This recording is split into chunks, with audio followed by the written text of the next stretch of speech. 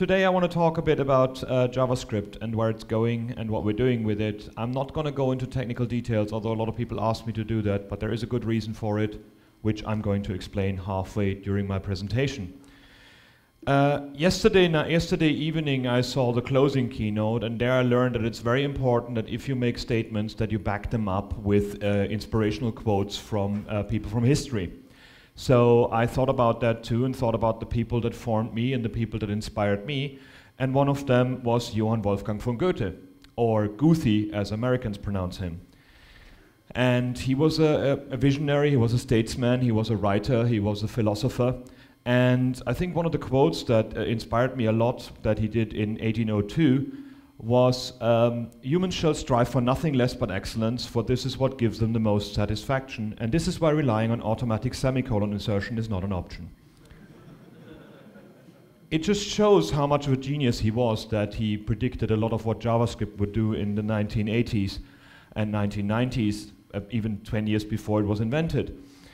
And it stuck with me, and I thought this is a good idea to strive for that kind of excellence. So today I want to talk to you about JavaScript, and I mostly want to talk to you about why I'm so excited about it. And I've been working with JavaScript for 20 years almost, 17 years, something like that.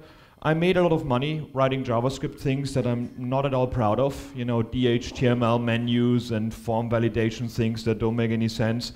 And then after professionally using JavaScript for 6-7 years, I wrote my first JavaScript book, and then I started understanding the language, which is something that a lot of people will have had the same experience, because we just do a lot of stuff in JavaScript without knowing what we're doing. JavaScript is an incredibly versatile language. That's what I love about it. It's available web-wide and across many platforms, and it's toolset independent. That's why I more or less started with it. I needed a text editor. I didn't need the Borland C++ builder or Java Eclipse kind of thing. It's like anything would do. I think I used a DOS editor at one time, and then I used TextPad for years, and nowadays I use Sublime Text.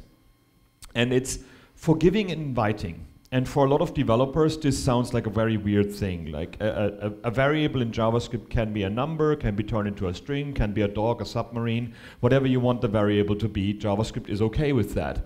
And a lot of people coming from languages where this is not as forgiving just never see JavaScript as a sensible language because of that. You can use JavaScript in browsers on the web. That's the main use case. This is when browsers supported JavaScript. Out of a sudden, you didn't have to reload pages to show error messages. You could do it directly without having to do an HTTP request and do all the loading. You can now use it on the server as well. With Node.js, we made the jump to the server. We had LiveScript before that as well, in Netscape only in 1997 or something like that, which luckily enough died really quickly. And then we had it in applications. Many people don't know that, but a lot of applications, especially on Windows, were running in JScript with more or less JavaScript with just random words thrown inside it. And you could, for example, script Illustrator as well. I built a few things in Illustrator with JavaScript, and that was a normal thing to do. You can access services with it, you can use it as a data format, JSON, and you can use it on hardware, like the Tessel is an engine that runs a hardware piece that runs on JavaScript. And your turn surprised me. JavaScript will be applicable to almost every platform out there, so if you want to run it on your fridge, on your car, on your dog, or your children, please do it and write a blog post about it and tell me how it was. And it's in super high demand. If you do a Google search for undefined is not a function, which is one of the things that only JavaScript gives you, you will see that over the years it became bigger and bigger. Out of a sudden, a lot of people had to learn JavaScript and ran into mistakes and didn't know what to do with them, so they asked Google, and Google told them something. Now here's a blanket statement. You will have to deal with JavaScript sooner or later. It will come across you, because it has taken over the market. It's the fastest growing language out there. It's the most applicable language in different environments. And it's simple to learn, hard to understand. But the simple to learn thing is what makes people get into JavaScript really, really quickly. I'm also very happy that at a time where it's 30 degrees outside, the giveaway was a blanket. So I'm like, yay. I feel really warm, let's have a blanket. But I'm going back to England, so I will need it. I hope it's waterproof. We're going full speed on innovation right now. There's so many things being done on the web that I'm not going to go through right now, but all of them are interesting to look at. WebGL, WebAssembly, PostCSS, WebVR I haven't gotten in there, like virtual reality using JavaScript. There's so many things out there that you can take a look at right now. Some of them are weird, like PostCSS, for example, is running CSS in JavaScript, so you have full control over every selector, which sounds to me dangerous, but people want it, so whatever. The flexibility of JavaScript makes all of this possible. It's the language that is this chameleon of the web, or the chameleon of languages, that allows you to do whatever with it and run it on a very, very simple environment, a very small environment. The only problem is we never knew how much memory it needed before we had developer tooling that nowadays give us this insight. And this sounds great, of course, if you know JavaScript and it is available. If you don't, then it sounds like, oh my god, I have to learn something I don't want to learn. That sounds like a terrible language. Now here's a quick reminder how JavaScript is pretty much the odd one out when it comes to languages. JavaScript is technically not a great language for the web. The web was built to be independent of hardware, independent of software, independent of ability, independent of geographical location. That's why when you go to YouTube and it tells you that this video is not available in your country, I get angry. Because this is not supposed to be what the web is about. That's also when a movie gets released in America and then takes half a year to be released in England, and the film industry blames the piracy for loss of money. No, you just released it with half a year delay and gave the pirates half a year to release it on the internet. How about you release it on the internet up front? But the problem with JavaScript is that it's not forgiving. HTML and CSS are both fault tolerant. In HTML, you write something in there that doesn't exist, like Flügelhorn or something. It just says, meh, I don't care. This is an HTML element that I don't know. I just show you the text inside it and hope that's okay. And CSS does the same thing. If you write some CSS that the browser doesn't understand, it just skips that line and goes to the next one. JavaScript, on the other hand, is not fault tolerant. That's why you have these websites that show you things like that for 15 minutes and you wonder what's going on and you have no idea what went wrong. So one simple mistake and nothing shows up. The good thing is that only paranoid freaks turn off JavaScript. That everybody else has JavaScript available the whole time. We all have cool computers on fast connections. JavaScript is always there. That's why we can rely on it. Not so much. This is a depiction of a normal person that turns off JavaScript according to Stack Overflow. Stuart Langridge, talking about grumpy old men, is a good friend of mine and a very, very good JavaScript developer that has been cropping up for years and years. He beat me by 1 week writing the first Ajax book. I wrote the one that explained Ajax in detail. He just had a chapter of Ajax in his book. His publisher was a bit faster than me. And he has this great website that says everyone has JavaScript right, explaining what can go wrong before a JavaScript gets executed on the computer of your end user. All of these things can go wrong and will go wrong before your JavaScript gets executed. So saying like all of my users have JavaScript is absolute nonsense. And this sounds kind of familiar. When XHTML2 was a thing, and we said, oh, HTML is not clever enough, we need it to be modular and complex and XML-based because that's what people want, we found out that one single encoding mistake would give you the red error, the yellow screen of death.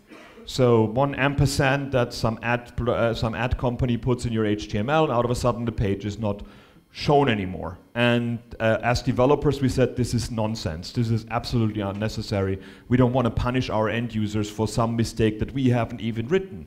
So mistakes happen, the end user should not be punished.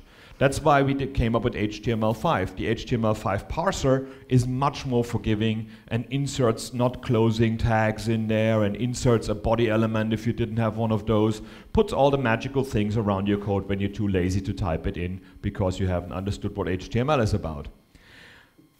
So we said it's not fair that by one mistake our end users don't get any display or any page at all, and then we rely on JavaScript that has many, many options to not execute to run our web pages. So JavaScript abuse is absolutely rampant. This is nasa.gov on a fast connection. It's white until the page starts loading, so it's 3 seconds. Then we got about 9 seconds of black screen, and then something starts popping up. And this is not on a mobile device, this is on a desktop. On a mobile device, it's probably even longer. This is not a good experience. This is not the web of 2015, I think. And NASA.gov should be people that know about technology of sorts and actually are really good. Because I wondered what was going on, and it's 3 megabyte of blocking JavaScript before the first page appears, before the first letters of the page appear. And 3 megabyte is quite a chunk. I was in Albania the other day, and on my mobile, the roaming was £12 for 10 megabyte. So the NASA website would cost me like, I don't know, £15 or something to load. I hope it's really, really good for that.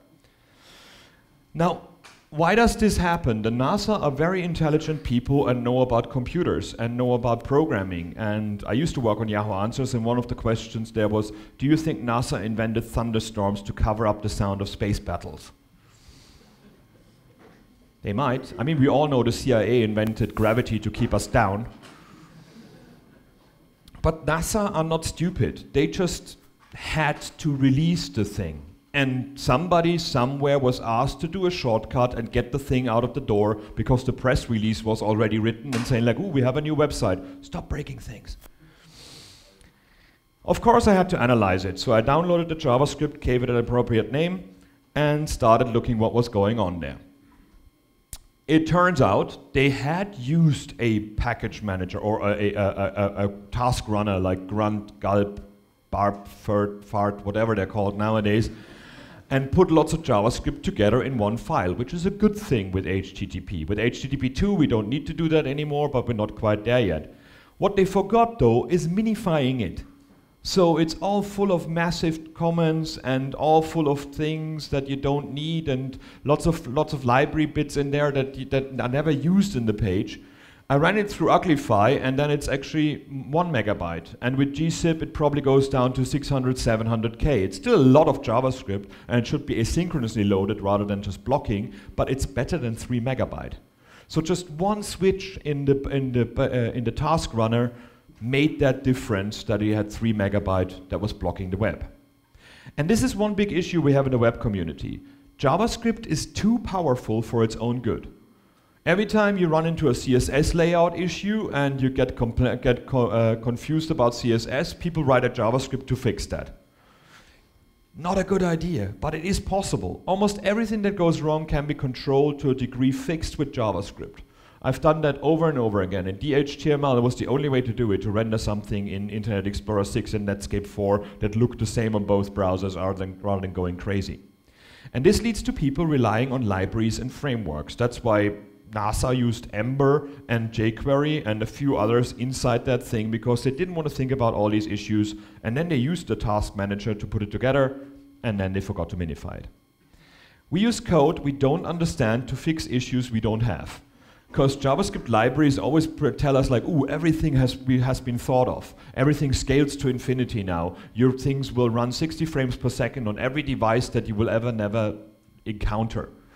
And I think that's a very dangerous kind of thinking. As developers, we always think it's a clever way, a clever idea to predict what will come. But turns out humans are really shit at predicting the future.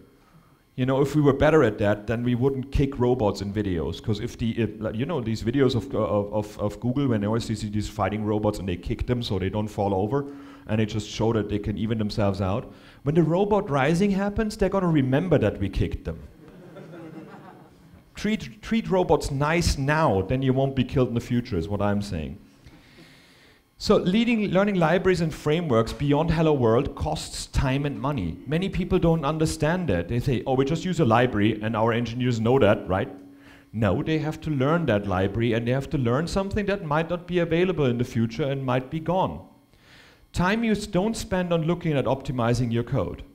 You don't optimize the final outcome because you just rely on libraries and have to learn that library. In essence, we value developer convenience over user experience, and that is terrible. The web is there for us to deliver content and experiences to end users. We are truckers of the web. We're truckers of data that bring things to our end users. Everything else is not important. Us writing 50 lines of code instead of 2 lines of code If the experience for the end user is better, we bloody well should write 50 lines of code, because it's a job. We're paid for doing that. Not everything we do in a job has to be fun. Not everything we do in a job has to be convenient. That's why we get paid for it. Our end user's happiness is what we should think about, not how easy it is for us to reach a thing that works almost good on our computer and our connectivity. Building libraries and frameworks that magically fix things have become fashionable.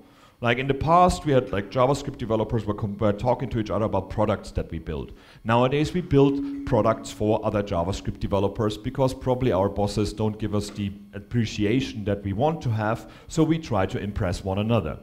We work around browser issues. We make web standards of tomorrow work today. We build solutions to clean up our others and make them smaller. And each of those comes with a "don't use in production" label. I love these libraries. They're like, oh, here's 5 lines of code that do this and that, and it's really easy, and it makes works on all these browsers, and then don't use in production. Why do we build them then? Why do we build something that you don't use in production? That's like building a car without tires. Like, yeah, look how beautiful it is, but you can't drive it. That's not a really good idea. Simply because you can fix anything with JavaScript does not mean you should. JavaScript has become this sticky tape of the web, where it's like, if it's wrong, use JavaScript. If the DOM is slow, let's make a virtual DOM and do everything in this one. If CSS is too hard for you to understand, let's make a JSON notation of CSS so you can actually write colors and fonts in every single div on your page that are really hard to maintain afterwards. So my goal for today is to help you learn JavaScript in a responsible way and a way to stay up to date. Because it is overwhelming what's happening right now. Like Hacker News and all kind of things have a JavaScript library a minute, and by the time you're trying it out for the first time, there's already the first blog post saying you don't use that. That's terrible. So we feel inadequate, we feel like overwhelmed, and we feel like I'm too slow for this, I'm old, I should become a goat farmer. So let's fix things at the source. I think the first problem that we have is the JavaScript learning process. That has always been interesting. The JavaScript learning process has always been interesting. Use view source to see what others are doing. This is what we did, 1997, 1998. Then copy and paste the bits that look like they are responsible for some things, change some numbers around, and run into errors.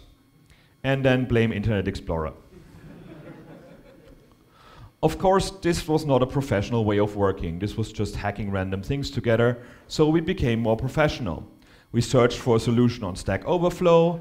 We copy and paste the bits that look like they're responsible for some things. We change some numbers around. We run into errors. And we blame JavaScript for being a terrible and not a real language. And for good measure, we also blame Internet Explorer.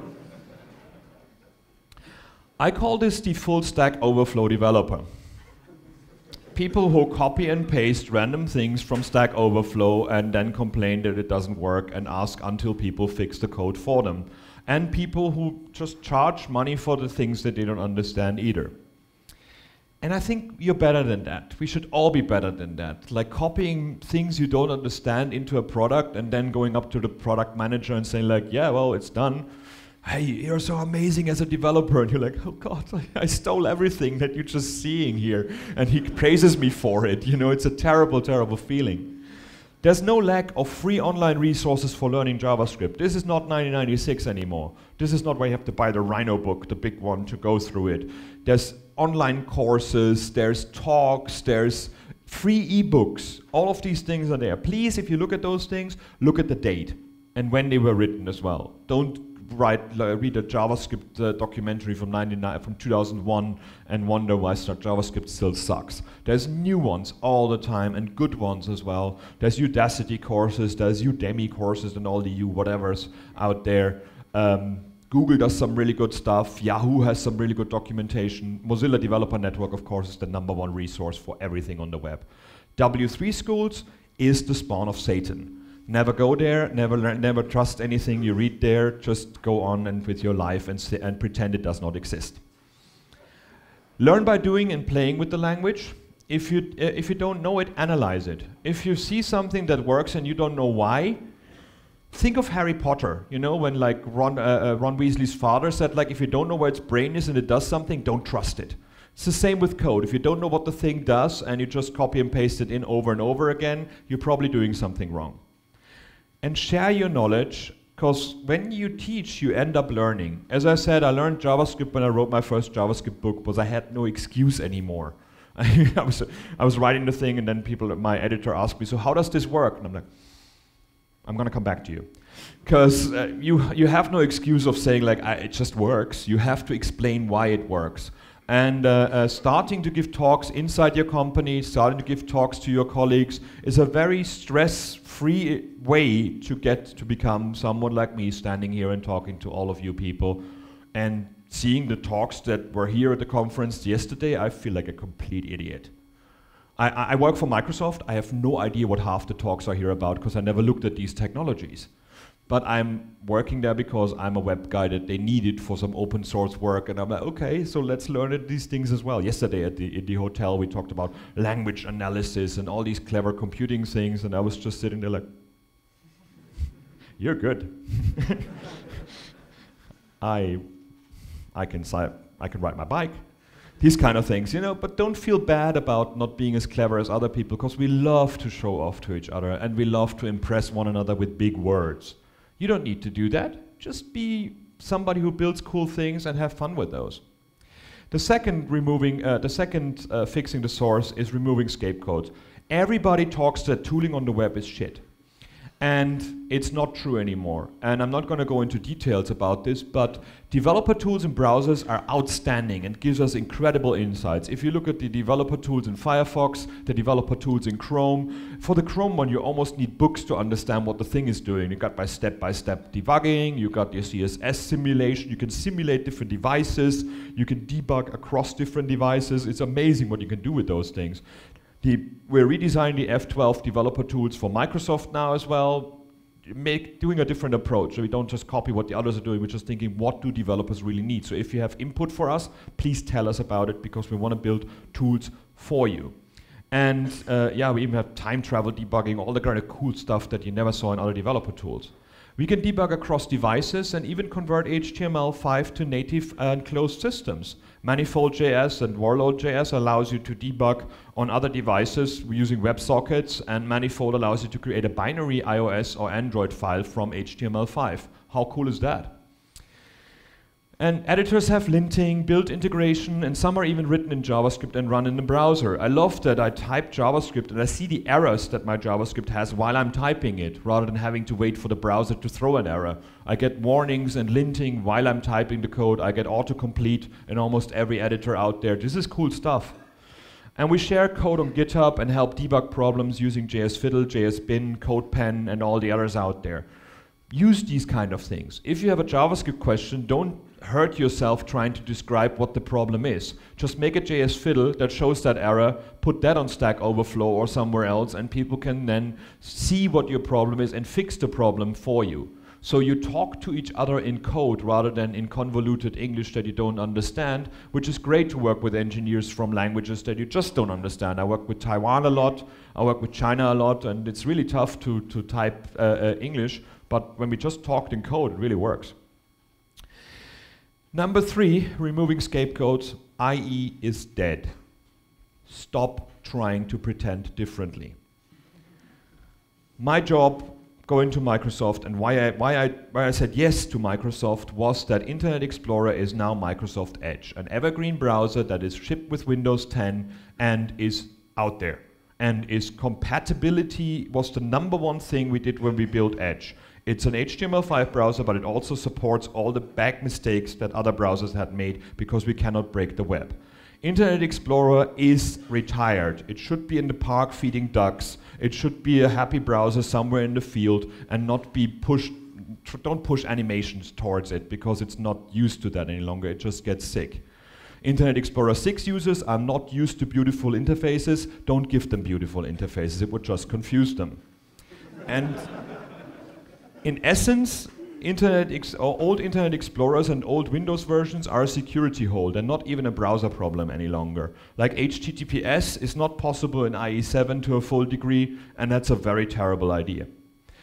The communications in Microsoft Edge are open and ready to answer your problems. Go to Twitter, MS Edge Dev. User voice modern IE tell us what you want to have in the browser. Status modern IE shows you what the browser can do. Remote modern IE means you can test Edge on a machine that doesn't have Edge, like my Macintosh here, without having to install a virtual image of Windows 10. It's a Azure hosted Windows 10 image, and insiderwindows.com gives you cool stuff for Windows coming up. So we moved from Trident, which is the rendering engine in Internet Explorer and older ones, to Edge HTML. And what we did is we removed 200,000 lines of code. And that's not comment, that's like code lines. 6 document modes are gone the way of the dodo, and 600 APIs that nobody wanted have been removed. This is good. This felt so good. The engineers were sitting there like, oh, delete this thing that really I hate it. You know, all of us built things in the past that we want to go back and delete, and we don't work for these companies anymore, so we're not allowed to, and we're just like, this has my name on it. And they were really happy doing that. And then we put 300,000 lines of code of 55 new standards in there, and we were happy, and we put it on the web, and we thought everything is good.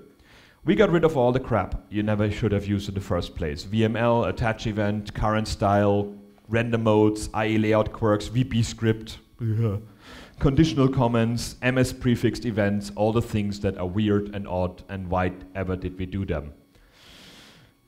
If you have a company that relies on that stuff and you want to fix your website, there's a tool called Static Scan, which is on GitHub as well. So you can, it's node-based, so you can install it on your Mac or whatever. And you can type in a URL, and then it scans it for you and shows you all the things that are not compatible with other browsers and accessibility problems. Like if you have white background with white text because you relied on a gradient that is only for Safari, for example. So this is a thing that I use with clients a lot to show them like, okay, if you fix these things, everything will be fine in Edge and in Chrome and in Firefox and in Safari and in the next 50 browsers to come. It's a very, very simple way to find out what you have been doing wrong or the company you work for have been doing wrong. There's no more plugins. The browser is your runtime. We just realized there's no way you can keep plugins secure, and there's no way you can innovate a browser if you rely on something inside the browser rather than the browser itself. And that is web-wide. Chrome, Firefox does the same thing. It's over. Just write JavaScript. It's a good thing. So when we wrote a browser, we found a few things out, and that is developers have been breaking the web for a long, long time. Unwittingly, most of the time. I don't think you're going to be, I'm going to mess with Internet Explorer now. But we broke things over and over and over again. The first thing is we needed IE 11 in Windows 10 as well, as far too many websites rely on it, including all the internal Microsoft ones, which we're now trying to fix. So when a website is relying on Internet Explorer only things, Edge gives you this interface saying like this website needs Internet Explorer, and you press a button and it opens IE and opens the page for you so you don't lose much time over it.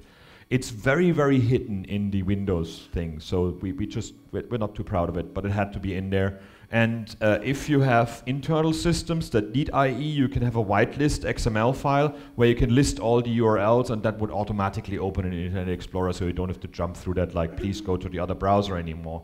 I wished we didn't have to do that, but there's 90% of the web out there that we just cannot fix any longer, and people don't care about fixing it, so we didn't want to punish the end users for a new browser.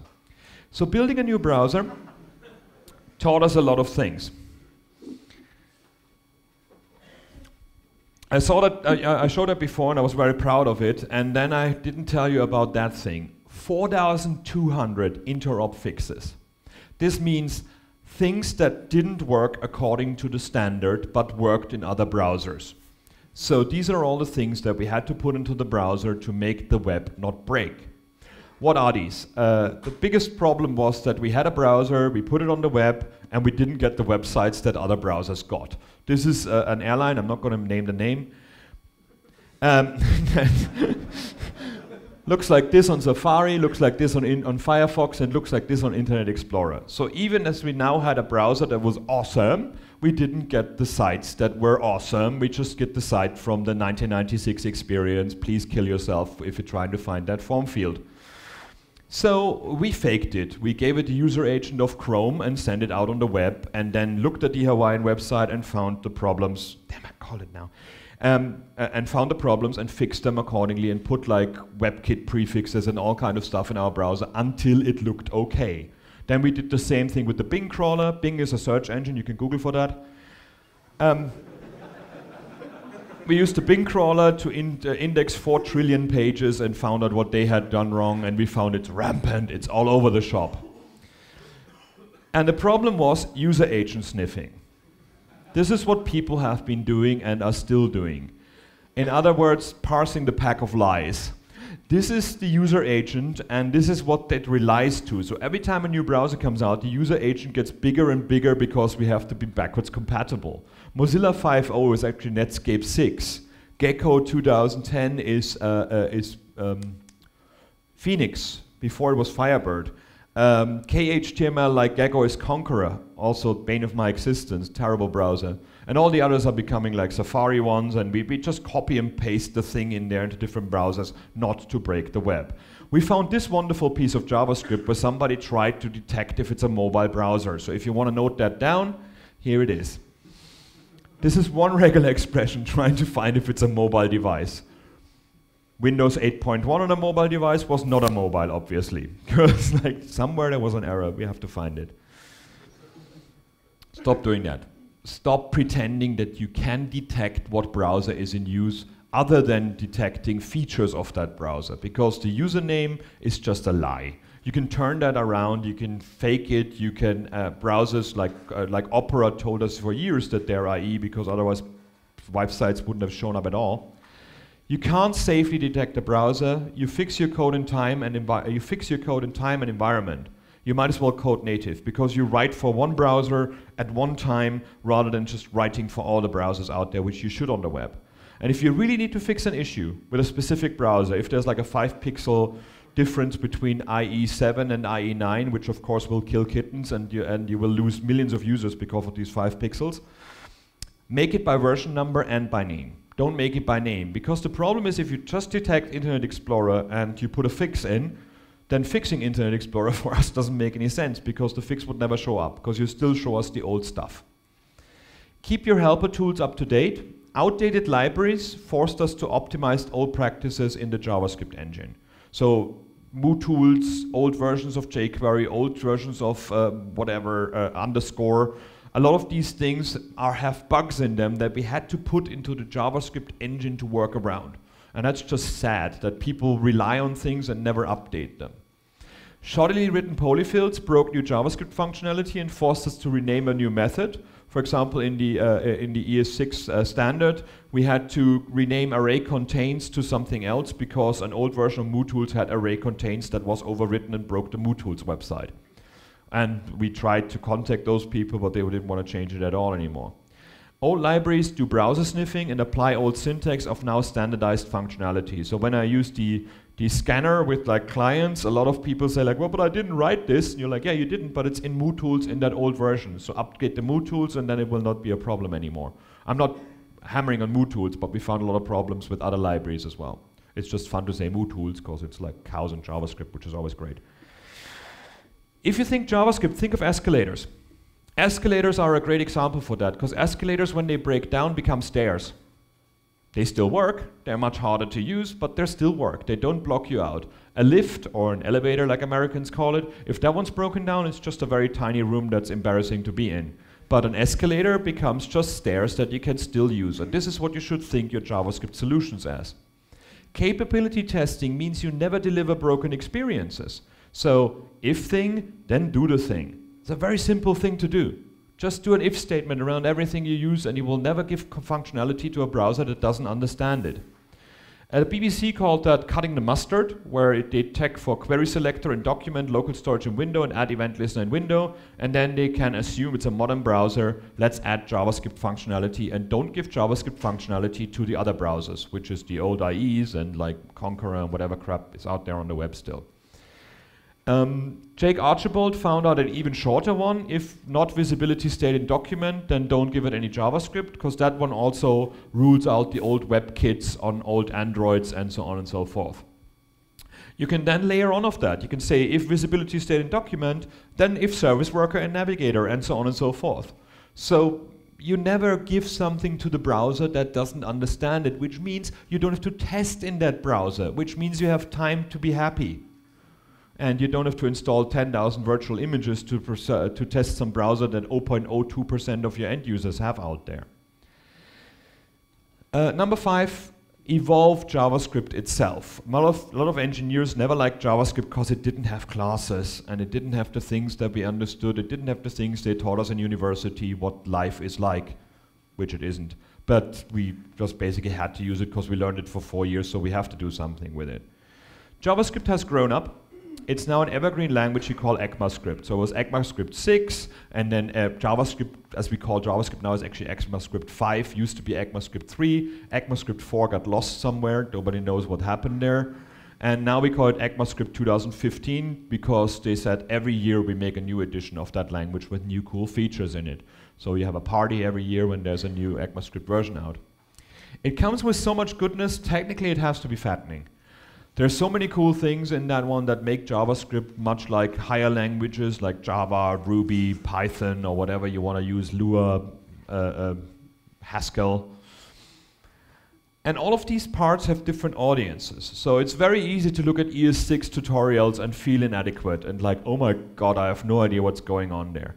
These things are for different people. So you got syntactic sugar, which allows you to write shorter JavaScript, like arrow functions, for example. Template strings are pretty cool. You have client-side templating built into JavaScript now, rather than having to use mustache or handlebars or whatever.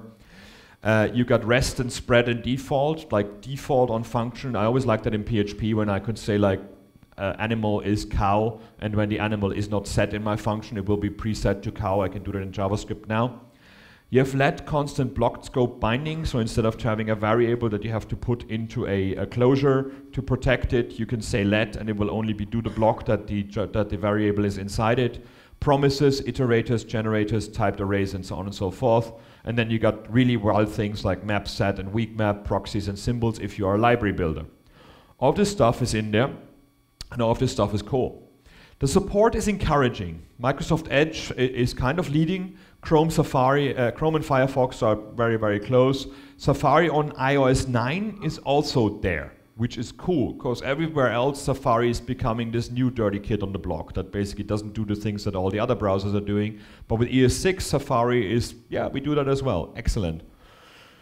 The problem, non-supporting browsers, ES6 features are just syntax errors, like a fat arrow function in a browser that doesn't understand ES6, just like, JavaScript error, not going to do anything, going home now, going to the bar, you do whatever you with your website. The solution is transpiling to ES5. Babel is the big one there. It used to be 5 to 6, now it's called Babel because 5 to 2015 and 16 and so on and so forth, they would have to spend too much money on buying new domains every year, so they just said Babel.js is the thing to do. And that one converts your ES6 into ES5, so it runs in every browser. The problem with transpiling is a few. It's an extra step between writing code and running it in the browser, and that was really cool about JavaScript. I just wrote the thing, I reload the page, it works. Now I have to reload the page, it transpiles, converts it into other files. I have to set up things on my computer to do the transpilation, or be connected to the internet the whole time. It's just not as much fun. We don't run or debug the code we write, because the ES5 code that gets generated is different to the code that we write. So when you go into the debugger tools of the browser, you have to find a way to connect the error to the original line of code in your ES6. So that way you can use source mapping and all kind of things, but it just feels a bit icky. We're hoping that the transpiler creates efficient code. We don't control it, so the performance of our app might be completely different to the code that we've written. We create a lot of code. Like a lot of conversion, especially when it comes to classes and let scope bindings. When that gets converted to ES5, it's a lot more code than our original code. So when we say it was 450 lines of JavaScript and it's like 6,000 lines ES5, it's not fun. And browsers that support ES6 will never get any. That's the biggest issue. We have all these cool browsers with ES6 support, but as we have to convert to ES5, they never get the code. So that way, we can never change the performance of ES6. We could feature test ES6. There's a library called featuretest.io by Kyle Simpson. This is a really good idea, and I really enjoy using that, because then I can just write the way I want to in my ES6 and only give it to the browser that supports it without having to go through transpilation. Of course, there's problems with feature testing as well. It's an extra step that might be costly. We can only do it client-side, because you cannot do feature detection on the server, because you don't have the browser, unless we get all browsers headless, which would be really cool, working on that. We can get false positives. Experimental features might be implemented in a rudimentary fashion. We had that with everything, with like CSS features, with WebRTC. So a lot of the stuff that was in there works, but doesn't work the way we want it to. It has the main object, but it doesn't have the methods that we try to access. And we have to keep our feature tests up to date and extend them as needed. Support for one feature doesn't mean support for another. That's a fallacy that a lot of people are doing. We can also use an abstraction, a framework or library that has similar features. TypeScript by Microsoft is a big one that allows you to write ES6 now, and it is written in JavaScript, so it converts internally to something else. Angular 2 is written in TypeScript as well. This was my shower in my old flat. Basically for 6 years I used that one instead of being clever enough to make a new one, but hey, it worked. Problems with any abstraction is that they make us dependent on that abstraction. So I become a TypeScript developer, I'm not a JavaScript ES6 developer, which of course is good for my CV, but not necessarily good if the company I'm joining does not use TypeScript. We can't control possible version clashes in the abstraction layer. People that relied on Angular 1 were bitten by that when Angular 2 is completely different. Same with Bootstrap 2, Bootstrap 3. A lot of times the new version means you have to rewrite a lot of your old code. And maintainers need to know the abstraction instead of the standard of ES6. So if you give your code away to another client, they have to teach their engineers what TypeScript or CoffeeScript or BlaBlaScript or whatever script is rather than what ES6 is. So we have a conundrum with ES6. We can't use it safely in the wild. We can use TypeScript to transpile it. We can feature test for it, but it can get complex very quickly.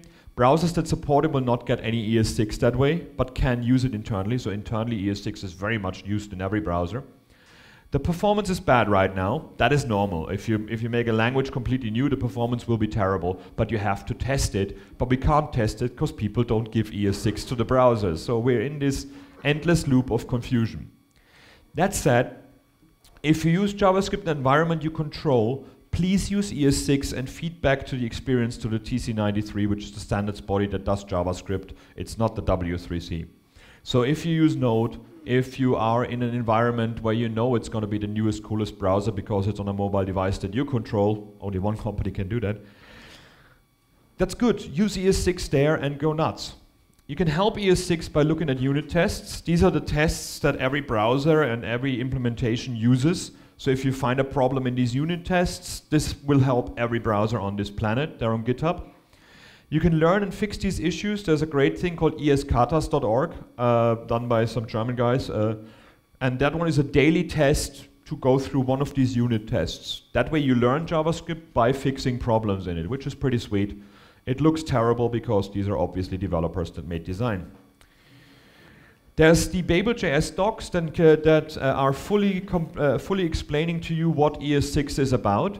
And it also has, as it's Babel, it has a REPL in there where you can just click on it and type your ES6 code and see what it converts to in ES5. So if you know your JavaScript and you wonder what the ES6 means, you can just do a direct translation between the two just by clicking it. So this is the REPL here. Of course, the heading wasn't linked. This one was linked. And then you can type something in, and on the left-hand side you have your ES6, and on the right-hand side you then see the ES5 that it transpiles to. And that's also a really cool way to show somebody and teach somebody new things. I've done job interviews that way. It's quite interesting to see. There's an excellent book that is available for free, or you should also buy it, by Axel Rauschmeier. Also great blog, duality.de, I think. It explains ES6, but it is not just an idea. It just explains all the problems with it as well. So that book changes every day at the moment. So it's really, really nice. He does a lot of work exploring ES6 really, rather than just explaining what it should be doing. But he shows you all the problems with it, which browser supports what you can do to work around these issues, why some of the decisions in ES6 were made, and so on and so forth. So in essence, JavaScript had a bumpy ride, and there's lots of prejudices against it. It's a terrible language, it will never be able to write something, it never scales, it's always too slow, blah, whatever. Open your mind and learn how far it has come. Don't look at old resources, don't trust old people telling you that it's broken and you need to put Python in the browser or something like that, because JavaScript is here to stay, and it is the fastest growing language. It's what every recruiter looks for. It's even without knowing it. I love getting these job ads when it's like, yeah, it needs 5 years of ES6 experience. And you're like, it's a year old. Well, okay, time travel again, fair enough. But take a look at what it does for you, and take a look and play with it, and don't be discouraged if you break things, because breaking things is a good thing if you know how to fix them. If you don't know how to fix them and just copy and paste things, you've made a mistake. And that's all I had. So with that, a hedgehog store for you. Thank you very much.